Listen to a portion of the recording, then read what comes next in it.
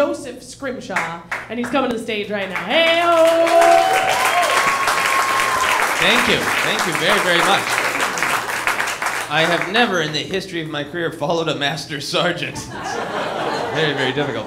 I always like to observe when I'm sitting in the audience where I'm going to perform and what unique opportunities it might create for me, and this is very special because I feel like if you're looking at me from exactly the right angle, you will see wings coming out of my buttocks. That is very, very lovely for me.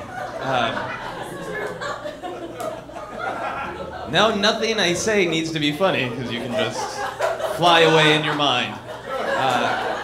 My name is Joseph Scrimshaw. I want to just tell you a little bit about myself. Like Dawn mentioned, I am originally from Minnesota. I feel like there are many, many things in Minnesota to be proud of. But my personal favorite is that the educational video game Oregon Trail was actually invented in Minnesota. Yes, yes. And that is, it's just a huge source of pride. Because that is a video game that is all about leaving Minnesota. It's a video game about people who are so desperate to leave Minnesota they would rather die of dysentery. So it warms my heart. About 2 years ago, I did leave Minnesota. I moved here to Los Angeles, and now I live in Hollywood, or as I like to think of it, the world capital of tiny dogs and syphilis billboards.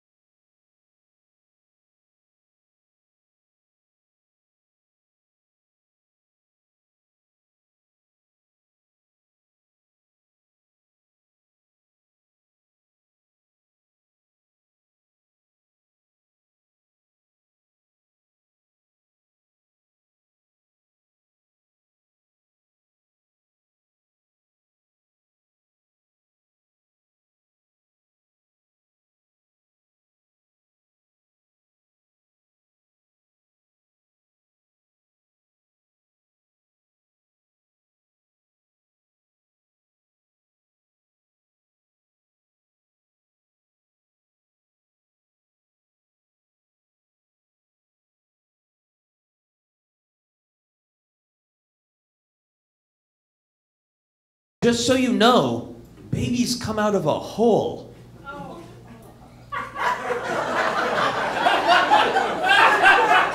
And I pictured babies actually like crawling their way out of the earth.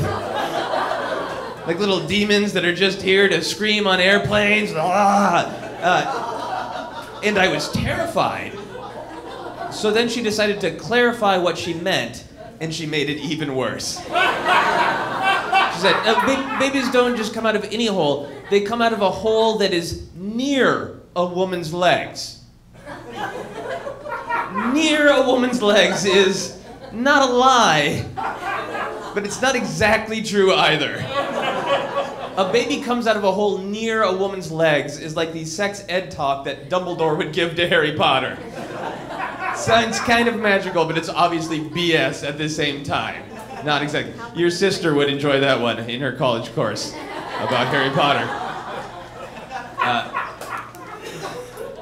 So she decided to keep telling me about the whole near a woman's leg. She kept saying near, and I got older and I realized that she was just being shy and couldn't bring herself to say in between. But when she said near to me, when I was very young and very geeky and a huge fan of science fiction and comic books, I imagined that the hole was not even a part of the woman's body. That a portal in time and space just opened near a woman's legs and just kind of floated around at crotch level. And then sometimes, without warning, a baby would fall out. And I thought, poor women, they always need to be ready. Just in case a portal in time and space opens near their crotch and a baby falls out. They gotta catch that before it hits the ground. Poor women. So my mom still says some weird things to me. Back then it was all about where babies come from, and now it's mostly about when babies are coming. She bugs me a lot about when I'm gonna have children, and my wife and I are not sure if we actually want to have children. We had a conversation about it, and we said we should set aside some time to have a serious discussion about whether or not we want to have children. And that was 2 years ago. So I feel like that's kind of telling me something. I'm concerned that I wouldn't actually be a great father. I've actually spent a lot of time around children because I've done a lot of children's theater. For many years, I did a children's theater show in New Richmond, Wisconsin. Thanks, Dawn. Yay, Midwest references. The show is called The Legend of Johnny Appleseed. By applause, how many people are aware of Johnny Appleseed? Just sort of culture. Okay. So people know about Johnny Appleseed. I didn't even get to play Johnny Appleseed. I played Johnny's silly friend, Bill. And I was made to wear like overalls and long underwear, full body long underwear that had the hole in the back for historically accurate defecation. And the show is set in 1850s Wisconsin, but for some reason we all had to speak in these weird kind of southern accents. So I had a lot of weird lines like, well, gosh and golly, Johnny, what you gonna do with all them apples? And even as I was saying it, I was like vaguely offended by myself. I didn't even know why I was offended, but it wasn't Southern. It had nothing to do with Wisconsin. It was just sort of like, I bet this is how idiots talked a long time ago. There was nothing about this show that was historically accurate. I used to describe it to my friends as a collection of apple-based lies. Because here is the story of the show. Johnny Appleseed had a dream to walk around the countryside helping people plant apple trees. So he did. The end. That was the show. This is the actual truth of Johnny Appleseed. He did walk the countryside helping people plant apple trees, but these trees only bore bitter, inedible fruit that was only good for making hard alcoholic cider. And the only reason he even did that is he wanted to hand out his pamphlets for his religion. Johnny was a Swedenborgian, and that is a real religion. It is not just the sound the Swedish chef from the Muppets make if you hit him in the nuts. Swedenborgian is an actual religion, and one of the things that Johnny believed because of this religion was that if he never had sex on earth, he would have as many wives as he wanted in heaven.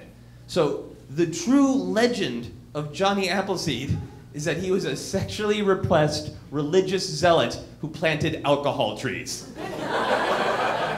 I begged to tell that story, but the truth was kept from the children. It made me very mad.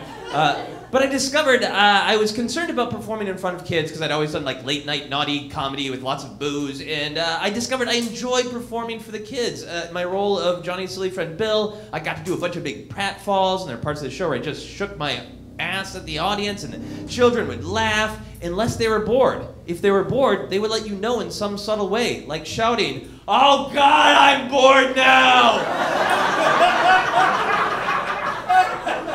And I discovered the joy of performing for a very honest audience with no filter whatsoever. And before the show, I would get to do warm-ups with the kids, and I would come out and I would ask them if they liked apples like it was a rock concert. I would come out and say, "Do you like apples?" And they would lose their little minds. Yeah! But there'd always be like one kid in the back who would say, "Actually, I'm allergic to apples." And no one listened or cared because it's fall in Wisconsin and you like apples or you can get the F out. You have to like apples.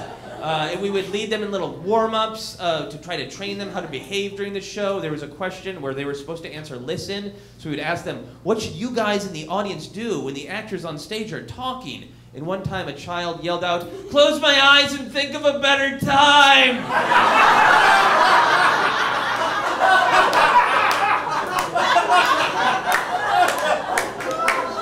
Wonderful, honest response. I can relate to that.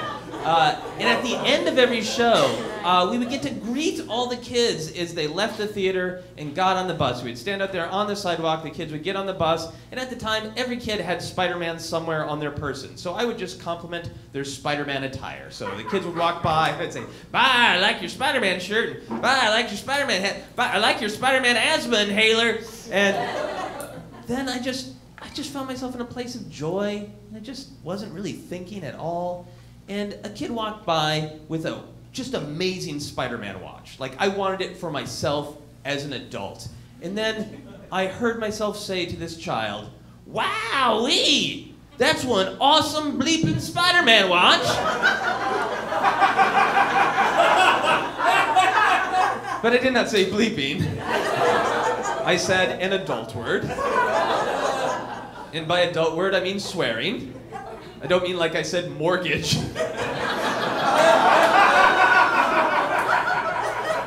Or fiduciary. Fiduciary is a great F word, but I said the more classic F word aloud to a child. So I immediately looked around to see if any of the adults had heard, and luckily they hadn't, but the child had. And he stopped and he stared up at me for like a long time. And then he just said, "I like it when you fall down."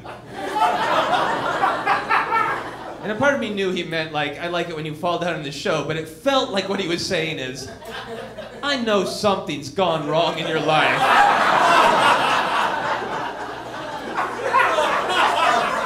You're standing on a public sidewalk wearing overalls, speaking in a dumb southern accent, swearing at children about Spider-Man. But you know what? You made me laugh when you fell down, so maybe it was worth it. And maybe it effing was. Thank you very much.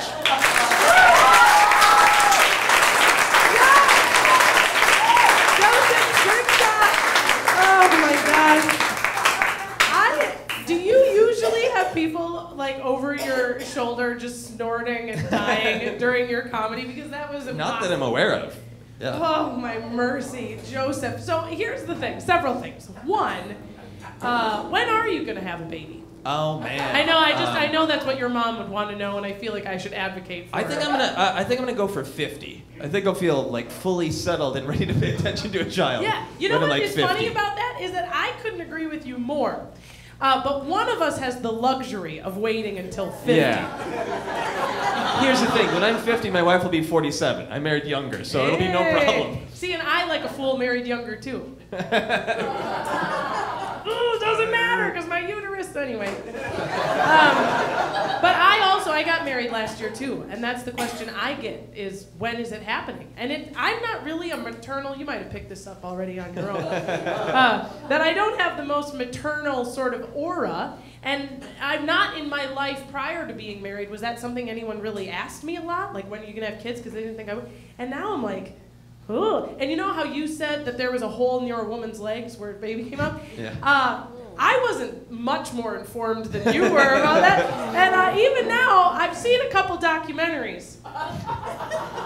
And I've watched some like nature shows. Yeah. And even the way it actually works is kind of sci-fi. Yeah, you know? it is. Like, I mean, It's creepy. Yeah. It's like all of your, you know, and the elbowing. That's the thing about waiting until you're a little bit older to have children. Like, when you're young, you could at least be a little ignorant. And now I've read every Facebook post. I know about every horrible thing that's gonna happen. Right? Yeah, and my sisters do. And like, there's something about waiting that people aren't nice to you. Like, if you're, 19 and you're gonna have a baby, people are like, oh, it's so great. Oh, you're gonna. And now people are like, oh, the chances of autism go up like 75%. Oh, and you're never gonna bounce back. I mean, never. And I was like, yeah. But I think we can still go on with the show. I think we can still go on with the show. So you've been out here in LA for 2 years, Yep. and I introduced you as killing it. That's very nice of you. Because unless you're just very good at pretending to kill it on the internet, but it certainly looks like you're killing it. Tell us a little bit about what you've got coming up and some of your coolest stuff going on. I've got a monthly show that I do at Nerd Melt in Hollywood. Nerd Melt is in the back of a comic book store, and for me, the thought of like I could do comedy in the back of a comic book store when I was a kid, I was like, that's a lie. That's impossible.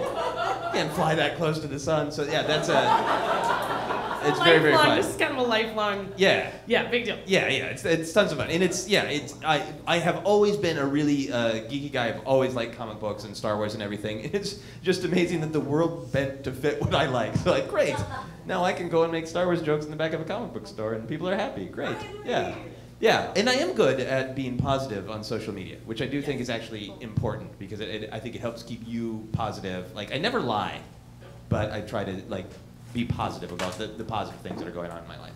Which is awesome. And there's so much. And you also do a podcast, right? Obsessed? I do a podcast, yeah. It's called Obsessed. It's on the Feral Audio Network. I just talked to people about things that they like a lot, maybe too much. Good. Yeah. Like maybe we could do a homeschooling episode. I would love that. See, this would be great. You could probably, I understand you're qualified to teach the art class, at least. That much seems to be, that seems like here's a red marker and all day. I spent $30,000 getting a degree in visual art. Anyone is qualified to teach. Anyone's qualified. Yeah, I mean, yeah. And thus the wings out of your butt. Yeah, I mean, exactly. It was all the. By the way, I should pause. This art, these murals were painted by a muralist here in the park. Her name is Erin. Oh, cool. And she's very shy, and so she'll never agree to come on the show. I've begged her to come and tell us all about it. She won't do it. But this is her wings and her dragon and awesome. a number of other things. She's remarkable. She could maybe teach. I'm just saying we could blend. We could combine forces. So I'm dying to know then the question. Yeah. Who? You got all day. Who I want? Yeah. Yep, you got all day to spend with anyone living or dead, real or fictional. Who would it be? And as a nerd, that's a Yeah, I know it's hard. So I'm just gonna go with Johnny Appleseed. Explain yourself. Explain. Well, everything else is a hard decision, and Yeah. Johnny Appleseed I have wrestled with now for years. Like, what was he really like? Yeah. Was he just like a happy dummy just walking down the street singing little songs, happily planting trees, or was he just a weirdo? Like, I think he had to have been like a fascinating weirdo. Like, you know, sometimes you meet somebody and you go like, oh man, I want nothing to do with that person because they're a weirdo. And then you spend a little bit more time with them and like, wow, there's a lot going on. Yeah. You know? Oh, you could spend the rest of your life in this RV park. We've got wonderful weirdos coming out our eyes, and they come. It's like a mobile. They just keep coming, and then they go, and then more weirdos come through. That's awesome. I would have to say that I would also like to meet Johnny Appleseed, Yeah. but it wasn't true before. Now, so I will say you're a big fan, Joseph Scrimshaw. It would be up to you. And then he's gonna ask us both when we're gonna have kids. Yeah, and also I'd be like, and I want your pamphlet. I want to read about this religion of yours. It sounds intriguing. Ladies and gentlemen, please give Joseph Scrimshaw another big round of applause. Thank you. You guys are great. Thank you very much. Marvelous work. Thank you